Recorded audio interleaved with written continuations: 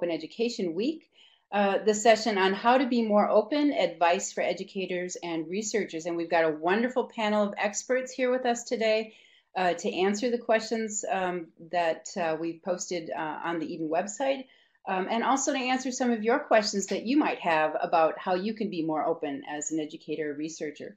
But I'd like to start first by introducing the members of our panel today. First, I'd like to introduce Chrissi Nerantzi. Chrissi is an academic developer in the Center for Excellence of Learning and Teaching at Manchester Metropolitan University in the UK. She's a passionate open practitioner and open collaborator who has conceived and co-founded a range of open cross-institutional and professional development initiatives for academics and other professionals who teach or support learning in higher education. She's got a number of examples of that, such as at OpenFDOL, at TLC webinars, and hashtag 101 Open Stories. Maybe Chrissi can share some of those with you in the chat so that you can check those out later. Chrissi's also an open researcher and a PhD student and member of GoGN. A key output of her research is the openly licensed cross-boundary collaborative open learning framework she developed. Our next panelist is Cronin, who is an educator and researcher in the Center for Excellence in Learning and Teaching at the National University of Ireland, Galway. Catherine's work focuses on openness and open education, digital identity practices, and navigating formal and informal learning. She's currently completing her PhD, exploring the use of open educational practices in higher education, something I would love to see when she's finished. Catherine advocates a critical approach to openness and is a regular contributor to conversations and collaborative projects in the area of open education within Ireland and globally. For example, co-creator of the Go Open Wiki and contributor to the curriculum for digital education leadership and the author of Openness and Praxis, Exploring OEP in Higher Education. She blogs at catherinecronin.wordpress.com, and she can share that with us too in the chat. Our next panelist is Lorna Campbell, and Lorna works at OER Liaison, Open Scotland, within the Learning, Teaching, and Web Services Division at the University of Edinburgh. Lorna has worked in EdTech for 20 years and has a long-standing commitment to supporting open education technology, policy, and practice. She leads the Open Scotland Initiative, co-chaired the OER 16 Open Culture Conference, and is a trustee of Wikimedia UK and the initiative and the Association for Learning Technology. You could tell I'm reading notes here. So she maintains a number of blogs, including Open World at lornamcampbell.org and Open Scotland at openscot.net, and often provides social media coverage for academic conferences and events in the area of open education and learning technology. Okay. Our final panelist is Fabio Nascimbeni, and I told Fabio he had to tell me how to pronounce his name. Hello, everybody. He said, just go thank you very much for Fabio works as assistant professor in the International University of La Rioja and is a postdoctoral fellow at the University of Sao Paulo, USP, where he collaborates with the CEST, Centro de Estudos sobre Tecnología y Sociedad. He is a member of the executive committee of the European Distance and E-Learning Network, Eden, of the editorial board of the European Journal, as well as a member of a number of scientific communities in the field of learning innovation.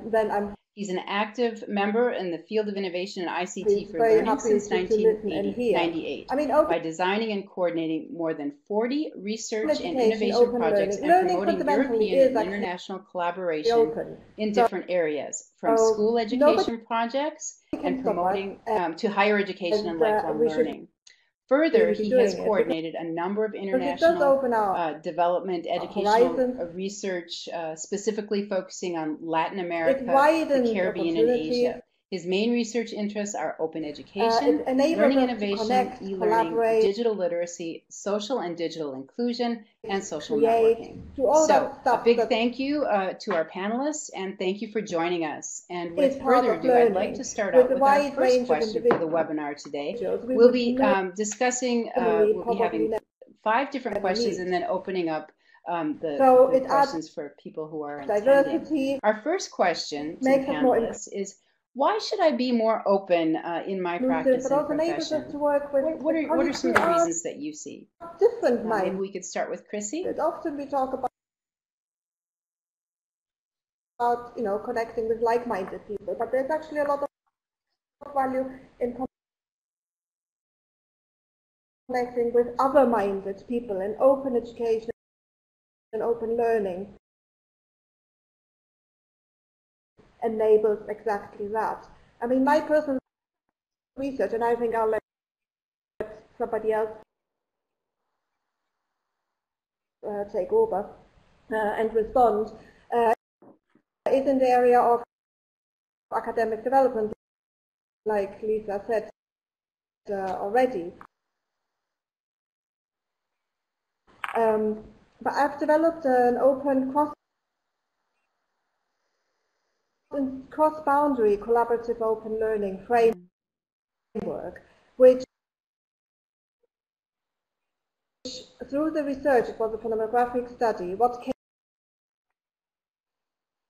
came out is that actually what the individuals valued the most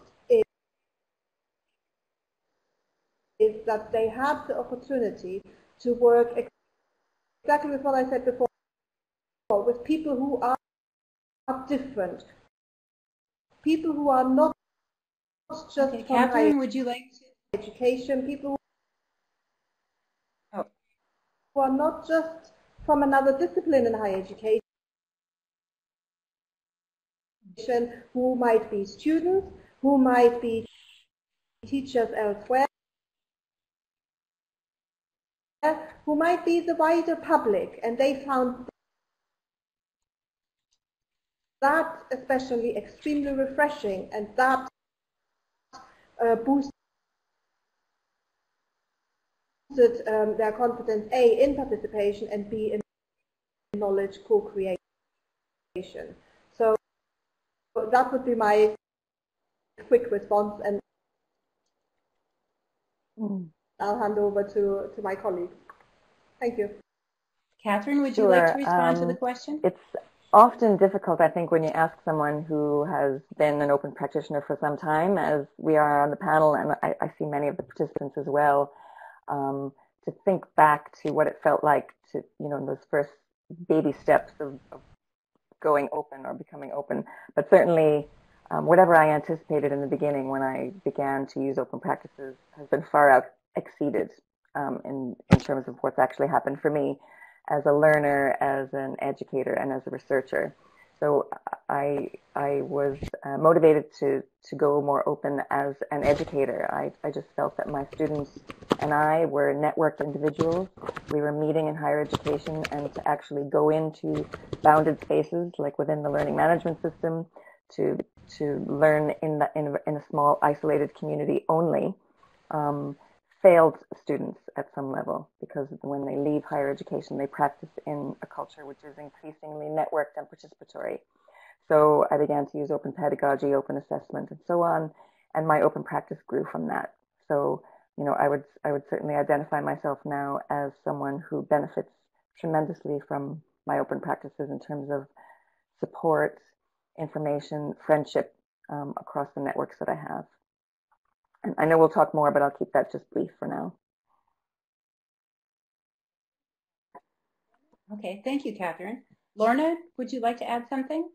Yeah, I think just to say, I mean, I absolutely agree with Catherine. I think when you have been involved in open practice for so long, it becomes a very natural thing to do. And I think it can be quite difficult to try and remember why you started doing this in the first place, and put yourself in the perspective of people who this is not a natural way of being. I mean, certainly from my perspective, I've worked a lot of my career on short-term research projects. I've moved from one project to the next very rapidly. Sometimes that's involved moving from one institution to the next as well. And I kind of found that it seemed more natural to me not to bind my my work up to an academic identity within a single institution, because my work was always out with colleagues all over the world, particularly when I worked in international standards. It was second nature to be working with people all over the world. And I think that's really where my open practice grew from. And it also seemed to be quite sensible for me to have a kind of identity for my academic practice that was out with the institution. And I mean, that's certainly the way that I've worked for many years now. I'm very lucky to work in a university now that has a lot of support for open education. But to me, my identity as an open practitioner is something that's kind of like, it's additional to my identity as my job in my institution. And as Catherine said, you build up these networks, and to some extent they become your professional practice network, but also your network of friends and colleagues and the people who support you. So I think it's, yeah, I mean, it's quite hard to step back and think, well, you know, why did I get involved with this in the first place? Because it's just such an integral part of who I am really now, I guess. As well. Fabio, Yeah, would you like to add something? Well, I tend to agree with whatever has been said. What I'm doing lately, I'm talking to a lot of not so open professors. Basically, in my research, I'm trying to understand why educators refuse to open up a bit. And so normally my narrative there, and I think the answer to this question is that by getting open, you gain much more than what you spend. So in fact, let's say the effort needed to do things in a more open way, of course, that can mean many things, but let's say keeping it to a minimum is a very small effort. You're talking about, you know, reasoning on licenses, talking about sharing stuff. That's not a big deal, but the effect you can get and the benefit you can get is much broader in terms of not only recognition, but also, you know, professional networks and stuff like that. So basically, what I'm trying to explain to people all the time is that getting open has nothing to do with, you know, changing completely your life. It is true that it then becomes a way of thinking and a way of, you know, approaching your job and your life. But at the very beginning, for people who have never thought of really getting open, I mean, what I'm trying to tell them is that you can do this step by step with small steps, which is not expensive, which is not time consuming and so on. And in a few cases, this works, and I get feedback from people like, you know, I was tweeting on my work, and people are appreciating that. I would never have thought about it. No, people are replying to me, and this is, you know, if you've never done it, you don't think this could happen. It's obvious. So I think it's a matter of convincing the convincible professionals, which is not 100%, unfortunately. But I think the reason is clear, and what should be made clear is the trade-off. I mean, that it is not a very difficult and expensive thing in terms of time to be done, but the reward can be really big.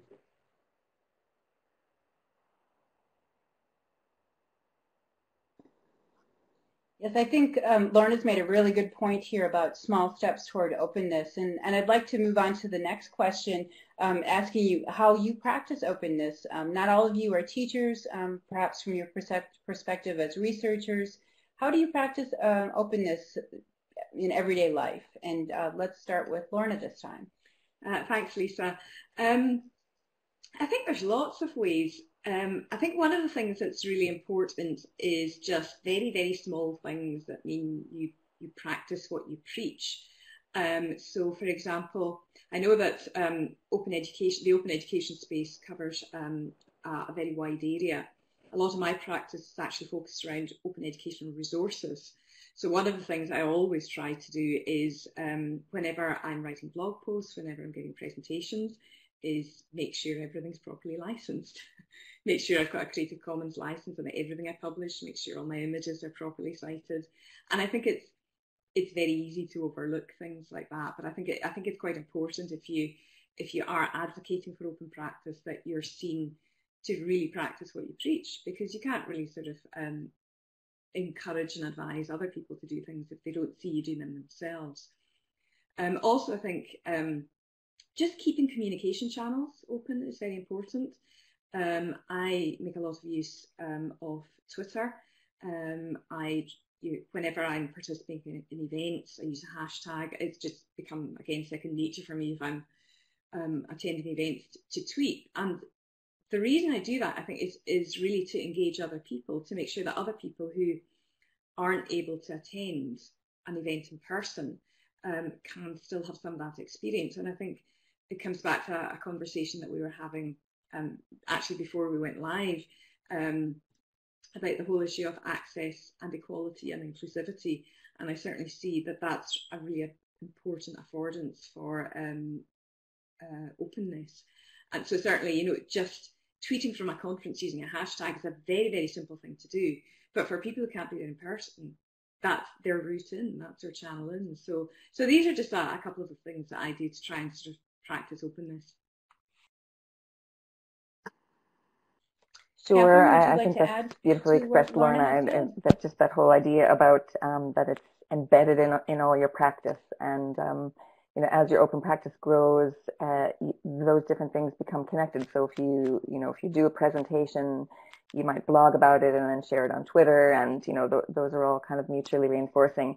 And I think in terms of as an educator as well, that power of modeling is so important. I mean, I felt that although when I was teaching undergraduates and using open practices with them, open tools and blogging and Twitter and open conversations and so on, many of the students chose not to be individually open, and I didn't require that. My philosophy was that I'm an open practitioner and model that. Our course is a node in the network.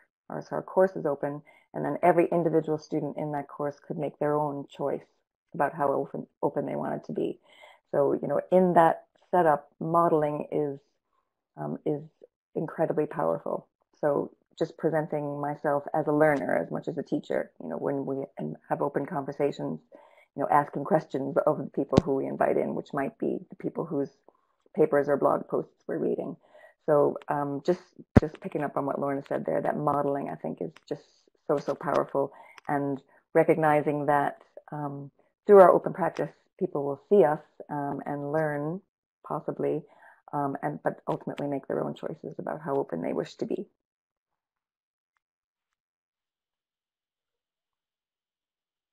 Yes, I mean, very rich discussion already. Chrissi, I totally agree with Catherine, Lorna, and Fabio, what has been said about the importance of modeling, but also the importance of doing a baby steps, and not reinventing the wheel. There's a lot we do already that we can perhaps open up. What I would like to add is also, if we want our practice to become open, student-facing work, learning and teaching to become open, it's also important to invest in open academic development, help academics to immerse themselves as learners, to experience what that actually means, and then get ideas for their own practice. Thank you.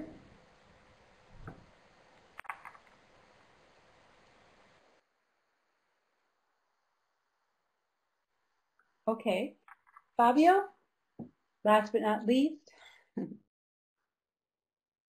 Some strange resistances, but at the end of the day, we were able, and we might be launching this pretty soon, to convince the leadership of the university to endorse an open education strategy for the university. This is probably the first, one of the first private universities strategy in this sense. And this, I'm telling this because, I mean, one thing is to practice openness on one's own, so in a sort of half-hidden way. Let's say when I'm using my PowerPoints and I also share them on SlideShare, nobody will notice that. That's fine. I'm doing it. I'm doing it for the sake of being open, and that's it. But this, it's me and a couple of guys at the university, and that's all. The other level is to try to convince the system, or to try to change a bit the institution. And that is the most difficult step, but of course is also the most important one, because then things will become sustainable. And so I would say I have two levels myself. One level is what I do sometimes in a kind of a guerrilla way, so I just share stuff there, and nobody either notice or care. And on the other side, and I think the people in my fellow speakers have the same, some of you have this experience, to try to convince policy or policy, let's say, at institutional level, but also at sometimes governmental level, that things should change. And this is a different but pretty important, I would say, way to practice open also.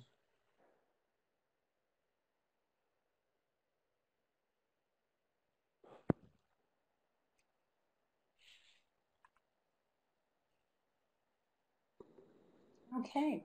Now we come to a question that I think is probably on the minds of many of the researchers here, and probably those that are pursuing their PhDs, and that's the question of how do we deal with publish or perish? It's a reality within academia, and what do you do? Where do you start? How do you put your stuff out there to make it open when your institution requires that you publish, and maybe the open journals aren't where you want to publish or where you're being asked to publish? How do you handle that situation? Yes, well, this is to me Fabio, is a very difficult question. If you want my honest opinion, is that this is, I mean, as long as researchers do not make a serious move to change the thing and the status quo, this publish or perish reality, as you rightly point, will not change. So it's blind alley, you say in English. No, it's something that is like that, and it is a reality that has been created by academics themselves. So it's even more complicated to change it. What I can say in what I'm trying to practice myself is to let's say, to pre-publish a number of things, or to pre-publish or also post-publish sometimes pieces of my research that sometimes because of the system I'm sort of forced to publish in journals which are not fully open. Let's say to try to take out pieces of my work, to restructure them a bit and to publish them in blogs and stuff like that, so that you have two ways, the official way, which unfortunately is not always open, and the unofficial way, or let's say the more underground way, where you can publish, and especially, and this is clearly telling us that open would be much better, this is the way where you get feedback, where you get comment, where you get your work enriched. Typically when you publish on a big closed journal, well, I don't know what's your opinion. I would like to hear the opinion of my colleagues, but I never got any feedback. I mean, if I publish on a proper blog or on a lively blog, I get much more feedback, and therefore my work is rich, gets improved. So my suggestion there, ideally, is by also publishing in non-official or in let's say semi-academic or practitioners through practitioners vehicles, let's say.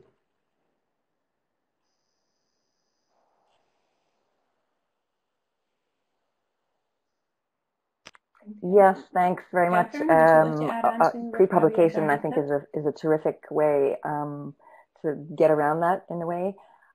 Just in terms of context, I think it's useful and kind of empowering to think that we are living through a time of culture change in higher education. So there will be resistance. That's just part of what's happening, and trying to find the soft spaces where we might be able to make progress is part of driving change. And one of those ways is to work closely with library staff, because I think in many cases, even where universities don't have open education policies or position statements yet, libraries more and more are having open access policies, and that you will often find people in the library who will help you figure out how and when you could publish depending on what the journal is. And I've recently had some experience with this.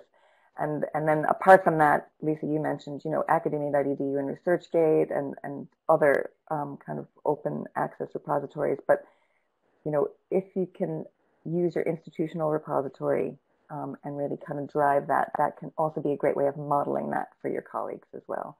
So I really think every point that we push around this, every paper that we get into an open repository, every time we do this, every time we blog about it, we are part of that culture change. So we who are the open practitioners, are helping to facilitate that change. So it might feel like just an individual act, an individual blog post or paper, but in this particular time of change, you know, all of those together are very powerful.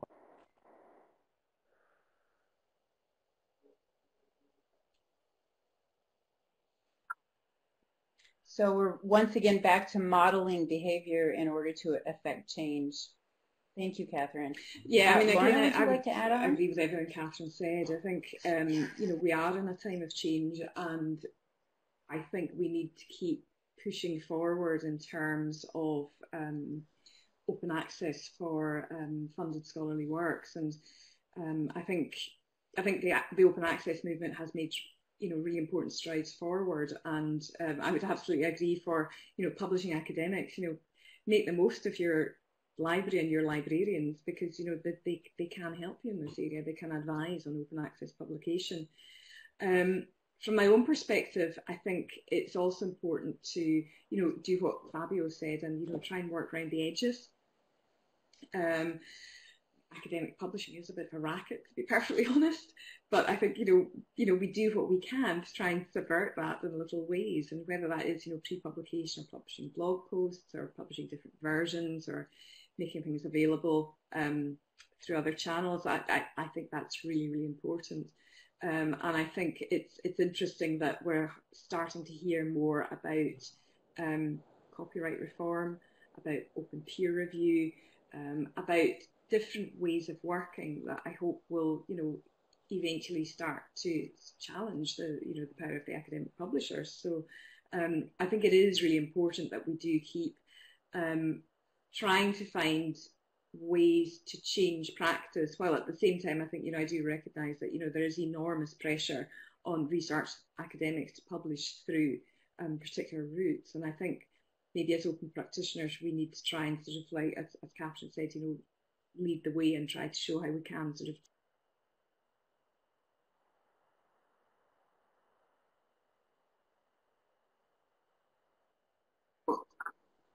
Very good something. point. I just read Debbie's Chrissi, comment like here. I find that all really complicated, the publishing. And I mean, maybe that sums up how many people feel about research more generally.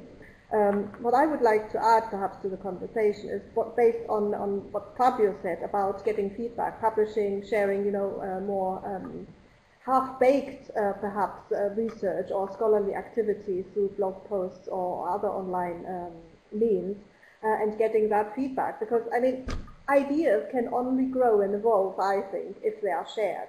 So I think we do need to be brave and get them out there, and through that conversation, through the dialogue, and through the academic debate we are going to have, we will grow personally, but also the knowledge base will grow, and we will connect with loads of exciting ideas and colleagues around the world. But also I think, and then I'll stop here, it's about also developing different, perhaps, kind of opportunities for academic development.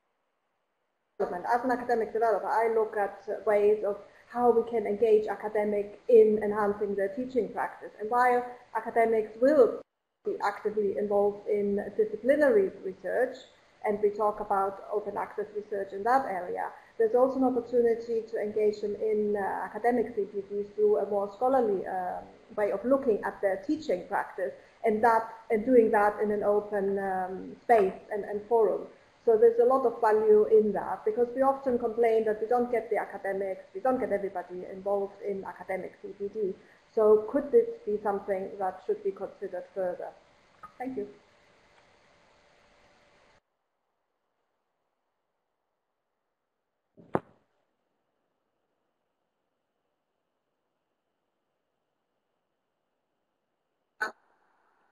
Thank you, Chrissi. You've all talked about how to be more open, both through your example as practitioners of openness, and also in some of your advice about being open. I'd like to ask a little bit more about what kind of platforms you use or environments you use that support you in being more open as an academic. There's been mention of ResearchGate as an example. There was an example posted by Graham, who talked about Wikipedia preprint in order to provide research early. What platforms do you personally use to really demonstrate your openness? Well, you always start the difficult questions with me. I would say, I'm not, I mean, I'm thinking mostly of what I mostly use are specific, are not, let's say, environments which are thought for publishing scientific research. To make an example, when I'm talking about practitioners platforms, I'm thinking of the Open Education Europa platform, which now well, it's a bit changed and it's going through a renewal, which in my opinion is not that good, but the way it was pretty useful because you could really get comments on your research by practitioners, by teachers, by people on the ground. And this is, and then of course you can use this feedback in your research. So it's enriching also from that point of view. Of course, ResearchGate is useful, especially when it's about publishing data. I mean, this is also something which is not of minor importance. I mean, most of us have some data to be published, and publishing that openly is also quite important. And on ResearchGate or academia, you have a specific place to publish your data, which is also good. Even if I mean, all this open data thing, I have a concern on the fact that I have never heard of somebody using data from others. I mean, typically researchers love to use their own data for their own research. So there is another barrier, I think, in terms of, if I'm using data by somebody else, then I perceive that my research is less valuable, which is totally not true. But this is something which I also feel myself. So I mean, I understand the issue, but nevertheless, I think sharing data is also important, and this is, I think it wasn't like that at the beginning, but now, for example, ResearchGate is giving us the possibility to do that.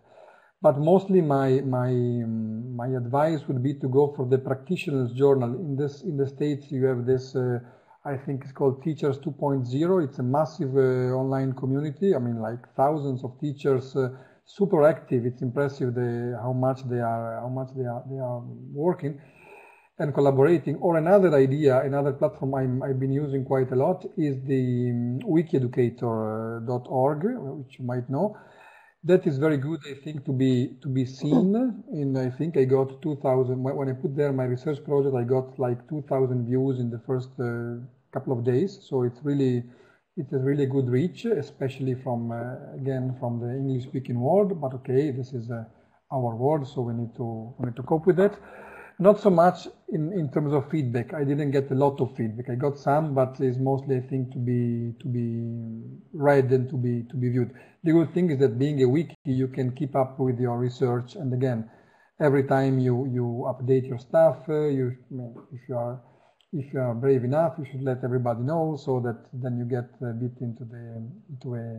into a virtual circle of commenting, and at least of showing that your research is alive and going forward. Did I answer your question, please?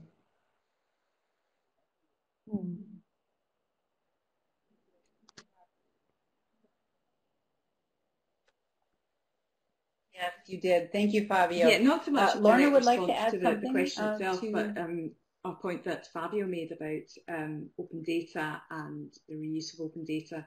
I think open data is an increasingly important part of the open education environment, and I think it's something that we all need to be more aware of and pay more attention to.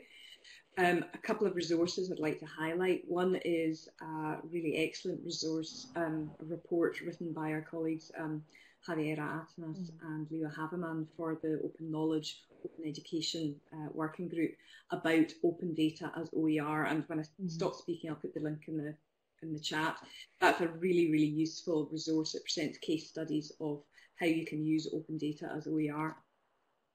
Another really useful tool for sharing open data is Wikidata, which is really starting to take off. So again, I would really encourage people to have a look at Wikidata. And I think we might have some case studies from the University of Edinburgh from our Wikimedian in residence here about how you can use Wikidata, both for your research and your teaching. But the other thing I wanted to mention is a project that I'm involved in in the University of Edinburgh at the moment, which is actually to develop an online course to highlight to the general public, not just academic researchers, but actually the general public, people who are out with the academic domain, that universities produce all this stuff that is free and openly licensed, and that they can use it, and here is how you find it. So it's going to cover everything from open access scholarly works, to open data, to open archives and collections, and it's going to be a very short course running on FutureLearn, which will be aimed at the general public, entrepreneurs and small and medium enterprises. But we all know that MOOCs are questionable in their openness, shall we say. So we're also going to make all the materials we produce openly licensed CC BY, and they'll be available from the open.ed website as well, hopefully. So that's just something we're trying to do to help address this problem is, you know, we produce all this open stuff, but are other people using it, particularly in terms of open access research and open data? So I just wanted to throw that in there in terms of that. Sure, I'm so glad Fabio and Lorna are here. That is just like two of the best people who could discuss that aspect of open data. So thank you. When you first asked the question, Lisa, I was thinking of something else, of just maybe people who aren't involved in research or to the point of dealing with open data, but just wondering, you know, how do I even engage with openness? How do I take those first baby steps, as we called them? And one of the questions that I find really useful, whether working with students, lecturers, librarians, support staff, you know, wherever people may be, is just what conversations do you want to be a part of? And, you know, depending on who you are and your context, the answer to that may be different. So what conversations are happening that you would like to be a part of? So, you know, perhaps it's people whose work you are studying, people on campus who you see, who you really admire, people in the public who are doing work that you would like to do. So just see where they are openly online. What tools are they using? What are their networks? And, you know, it can start really, really gently like that. And then if there are some open practitioners in your immediate area, again, have a chat with them, have a cup of coffee with them. And, you know, I've helped many people kind of get started with open practice. And, you know, my advice is just really mostly to have fun with it. So it's not another project or another task. So for example, if you start using Twitter, I would say, you know, create your account on Twitter, and then on a Friday evening, sit with a glass of wine when you're relaxing and just put it on your phone and have a look at it and look at who you know, see who they're following, build your network slowly, and really enjoy it, because that's what it's all about as well. That's it. Yes, I can add a little something if that's okay. I mean, Fabio started talking about getting feedback on our work through publishing it openly, maybe as a blog post, etc. But this doesn't happen automatically. And Catherine already indicated the importance of having conversations and the importance of giving and engaging. So I think that's really important to highlight, because often there might be an expectation, oh, I've put something online, everybody's going to read it, and millions of people are going to respond. It's not going to happen. You need to develop these networks, these contacts, these connections with people and their ideas, and also reach out and connect with other people's ideas, because it's not so much about ourselves. I think it's more about others and how we can connect to them. So keeping that in mind and trying to take the risk. For some people it might be something completely new and alien, but we need to make that first step. Thank you.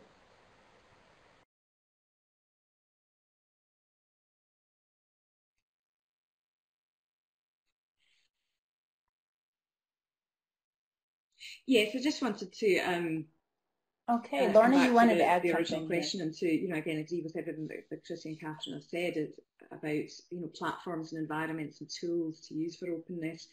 And I think one of the really important things to communicate to colleagues who are perhaps maybe a bit unsure about openness is just to encourage them to use tools that they're familiar with. You don't need special platforms or special kit. You don't need expensive softwares to become open. You can use a lot of the tools that are just there. And that's, I mean, that's something I very much do myself. I mean, the main tools I use are WordPress and Twitter, SlideShare, Storify. You know, these are the tools that I use every day as an open practitioner. But you can also scale that up as well. And I think within the University of Edinburgh, where we do provide a lot of support for openness, but we still base that around a wide range of tools, some of which are institutionally supported systems, like MediaHopper, which is our main multimedia management platform, and that's a large investment. That's centrally supported software. But open.ed, the site for open educational resources, that's just a WordPress blog, and it pulls in content from Flickr and from YouTube and from SlideShare. And I think, you know, there's a lot you can do that's quite simple and that uses tools that are already out there, and you can use those tools to further your open practice. And I think what you'll find is that there are already people there. There are already communities of open practitioners there.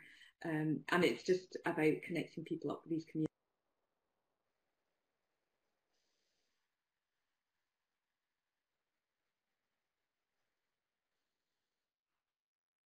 Thank you. I'm really glad that you mentioned that, because I find as an educator, getting my students to use the social media to get out there to connect with people has been hugely beneficial to them and to their learning process.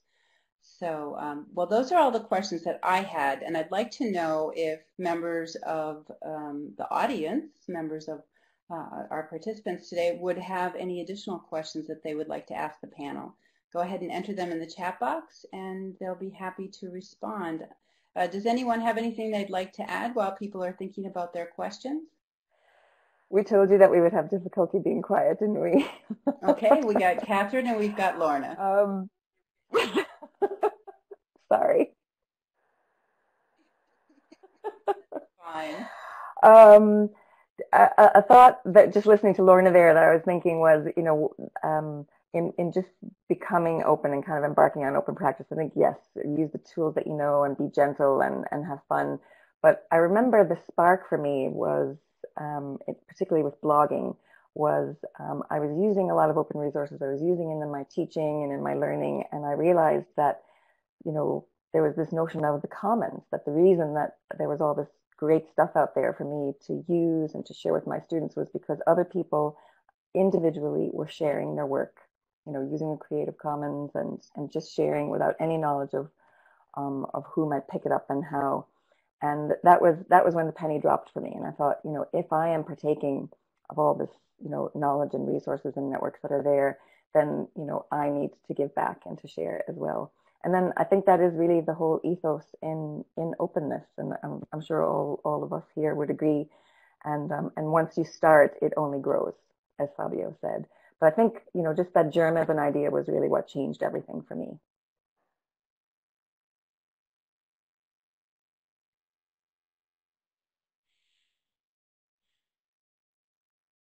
Yeah, I just wanted to actually respond to a point you made yourself, Lisa, about the challenge of engaging students with social media for their learning and encouraging students to become more open learners.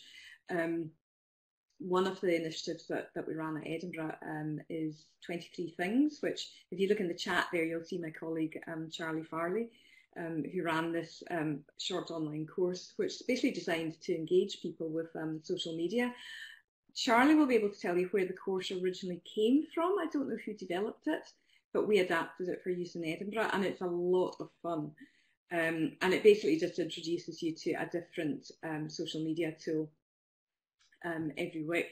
I did it myself, despite the fact that, you know, I've been using social media for years, and it's just, you know, it's second nature to me.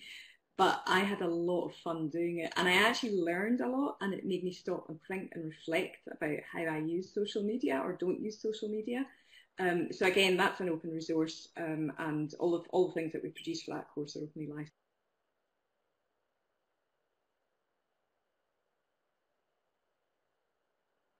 Okay.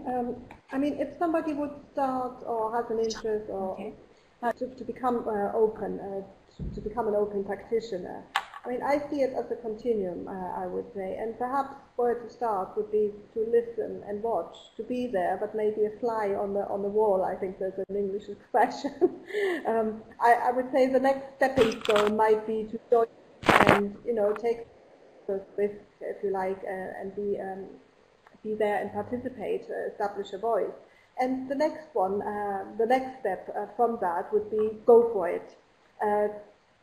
Do something innovative, creative, with others, because you are not on your own in the open. You have loads of allies that you are not aware of. They are out there waiting for you, but you need to make the first step, so go for it. So there's a space out there, there's all these people and ideas that are floating around online, but also offline. I think what we haven't perhaps mentioned is the offline dimension of open learning, the local dimension, how we can actually connect with people locally in our communities. So there are loads of opportunities, and if we take these stepping stones, it can lead to some great discoveries, I think, and surprises. Thanks.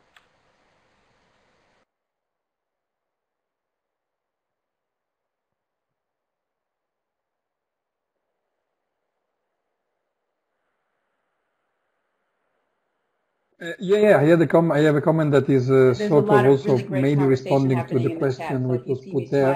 In fact, it's a consideration which is a bit transversal to all the questions, which I forgot to tell before. I think one of the keys, in my understanding, to both to convince people to build capacity of educators, especially, and to keep them being open, because it's also important. Once maybe you give it a try and then you go back to your normal life.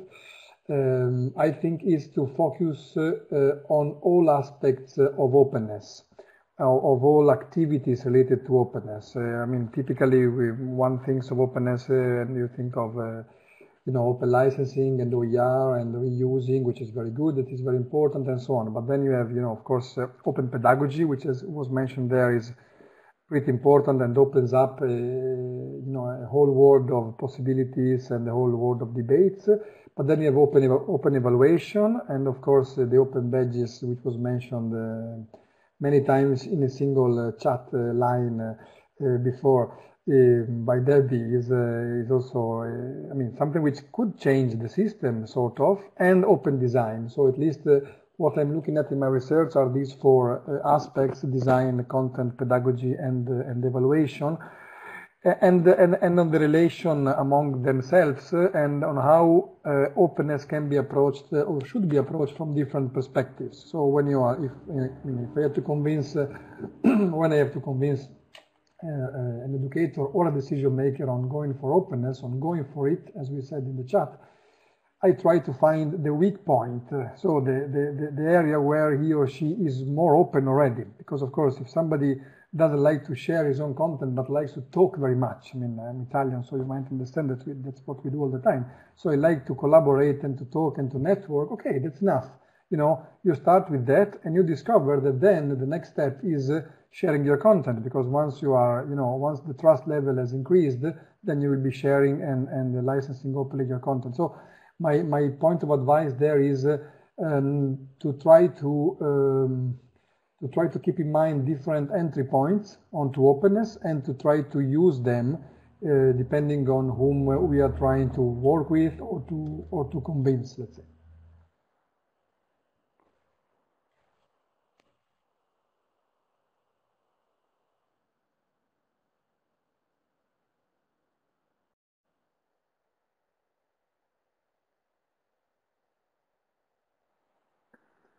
Very good point, Fabio. We've got a question from the audience, and that question is, just a second, I need to scroll down. There's been so many comments in the chat box. Is there any focus in the general open approach to considerations of accessibility of open content, data, pedagogy, and strategies? Is there anyone from the panel that would like to speak to accessibility? I'll jump in there. Sorry. Okay, I think all I was just going to say very briefly was I think a lot of in terms of accessibility, a lot of the good practice that's required for openness should also aid accessibility. And I think it's important to bear that in mind, that there's good practice for making your resources and your data open should also help with ensuring that they're accessible as well. I think sometimes maybe you need to go a little bit further than that, but certainly.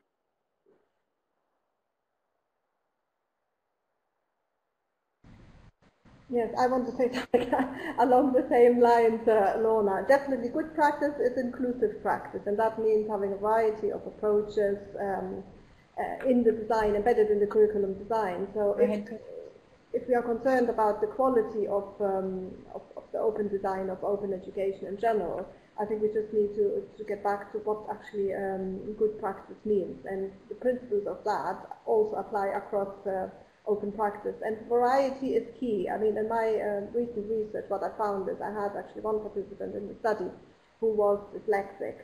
And she obviously struggled, this person struggled with the text.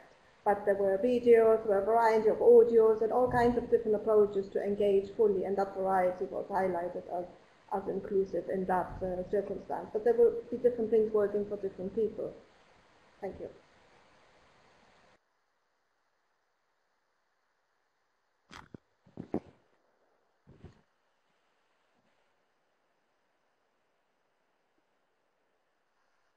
Yeah, that was a overarching question, so I'm not really sure. I mean, I'd like to address the open pedagogy piece, but perhaps the question could be clarified if I'm going off track here. But basically, you know, there is an awful lot of work and growing body of work around open pedagogy and open educational practices, and I'll put a couple of references in there. But it was one of the aspects of that question, so.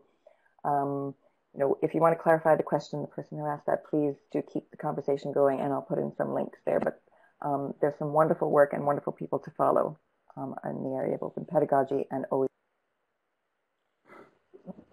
Well, everything has been said. I more or less, I think here, if the question is there any focus on all these things, I think the focus most of the times is not there. What I find most of the times is that open experiences are really connected to one person or to one group within an institution. So I think whenever we speak about you know, open content, open pedagogy, and even open strategy, the big challenge there still is to sort of mainstream or institutionalize it. So I know that some of us here have been doing some, trying to do something in this respect. So I don't know if I got the question right, but to me the focus should really be on moving from the experimentations to the system level, let's say.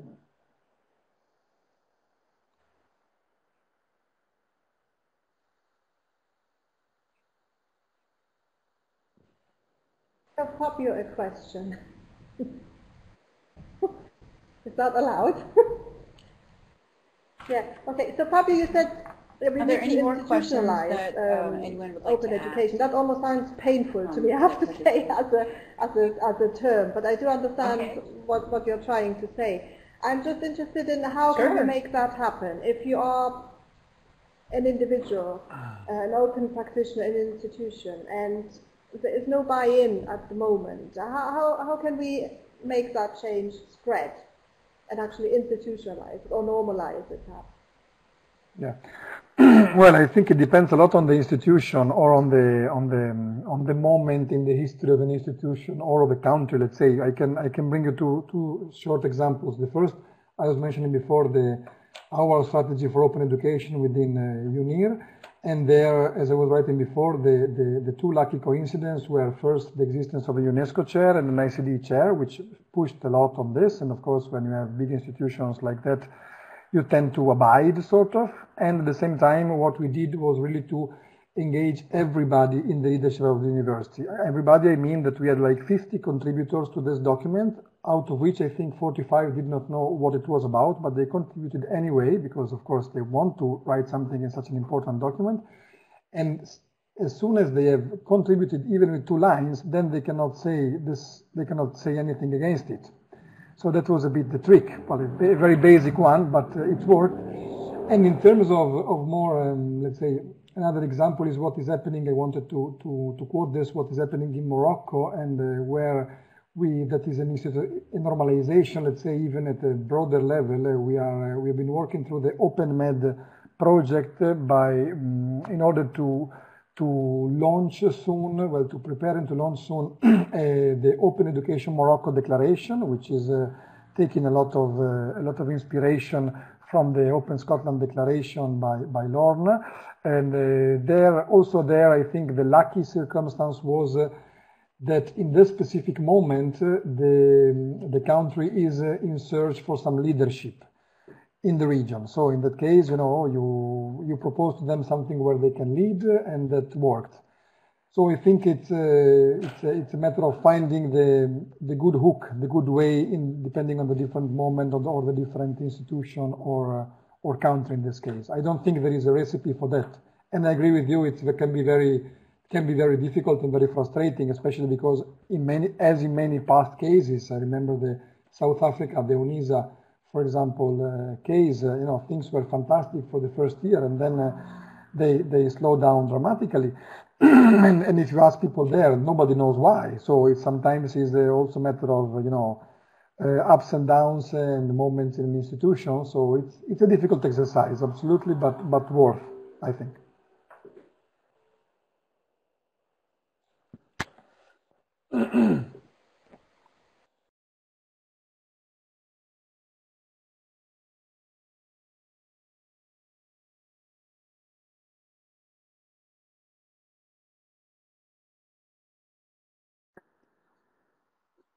Okay. Are there any final comments? Could I give you each perhaps 1 minute to say something that you think is very important for academics and researchers in response to this webinar? What do they need to do? Just do Maybe it. we start with Lorna. My suggestion would be to have a wide open mind.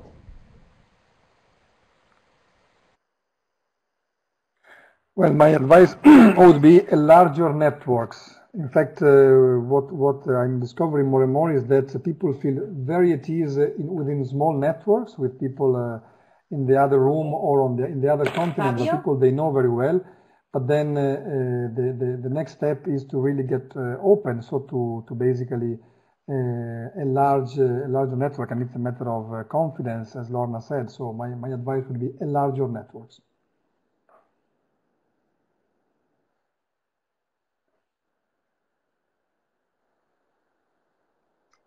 I think it's been well said already here, but in the spirit of openness, I would just say that anybody who's here in the webinar, I think all of us on the panel and you, Lisa, would be willing to continue the conversation, and you can find us very openly online everywhere. So, the conversation doesn't end here. Let's continue it, and more than happy to do that.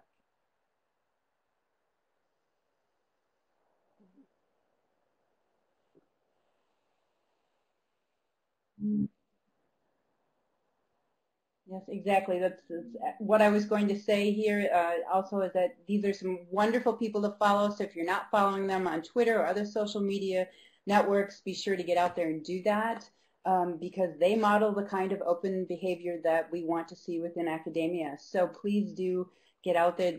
Thank you to the panelists for participating today, and for those of you in the chat, and everyone for all of your insights and your comments, not just from the panel but also from the participants. Extremely helpful, lots of resources available. I think some of the key takeaways that we have from this webinar today is really, there's different levels of openness, there's different levels of how we approach openness, and that it's really about connections with other researchers, with other academics, connections with our students with other students with researchers. So it's really about building those networks and opening up those networks to new ideas and new approaches. So as I said, thank you everyone for coming today. I would like to remind you, tonight there will be an Eden chat on MOOCs and soft skills development in higher education. That will be at 8 o'clock, 20 o'clock CEST on Tanella. And Fabio will be providing the moderation for that discussion, so please be sure to join us there.